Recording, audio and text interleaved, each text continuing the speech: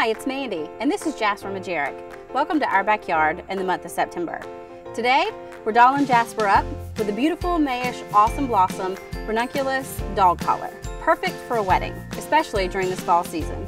Stay tuned to see him look really, really handsome.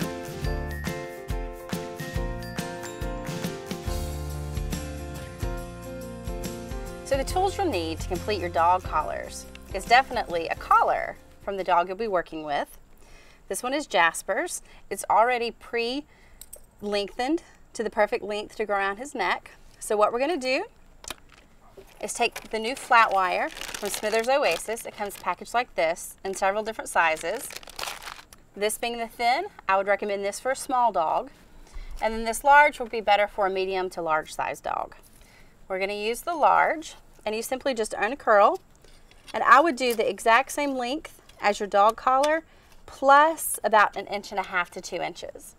So you're simply just going to measure your flat wire, cut it with a pair of scissors. You're going to take some needle nose pliers and wrap the ends. Just simply curl them in just to get the sharp edge to the inside. You can clamp it down if you'd like, just like so. And we're going to do the same thing to the other side.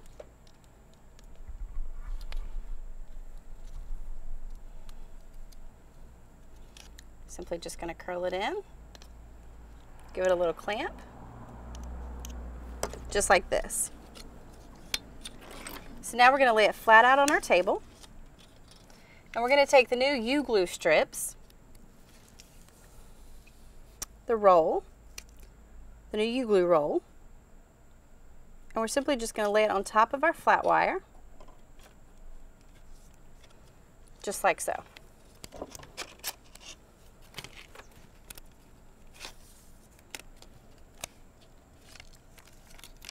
Pull it off.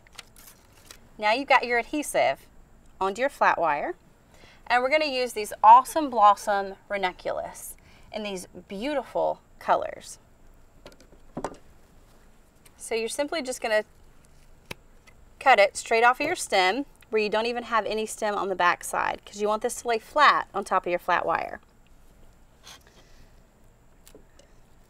You're going to place it down, and you want to leave a little bit on the end of your flat wire because you're going to attach both ends together once you get it around your dog's neck.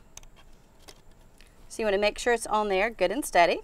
You're going to come back through and just continue this. You could do it all the same color. You can alternate the colors, which I'm going to alternate, bringing in a little bit more of this deeper orange hue. But first, I'm going to go through and do all of these bicolor. This is a really quick, simple, effective way to make a dog collar.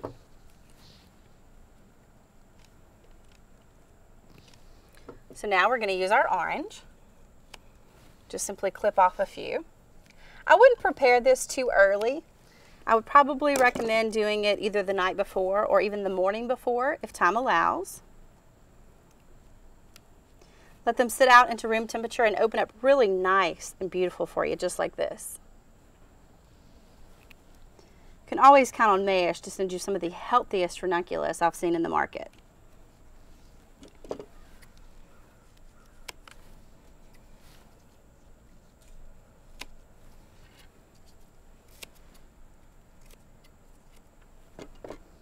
Going to apply this one on this side. So you can see we've begun. We've got our alternating colors. Going to add this last one right here to the end. My stem's a little bit too long, so you want to make sure you get it right down and get it very flat to your petals. We're going to stick it on just like that. And now that we've got all of our ranunculus in place for our dog collar, bring out the star of the show, next to the bride, of course, and get the dog collar in place by simply just wrapping the flat wire around the dog's neck and simply connecting the two U-glued ends. And you might want to have a ranunculus ready with a little bit of U-glue on the back of it to top it off to cover up all your mechanics so it's very seamless when it gets around the dog's neck. So now let's get my star of the show, my little Cocker Spaniel Jasper, out to be our model. This is a great upsell to a wedding with a couple who loves their animals. I love Jasper, and every now and then we get to play a little dress up.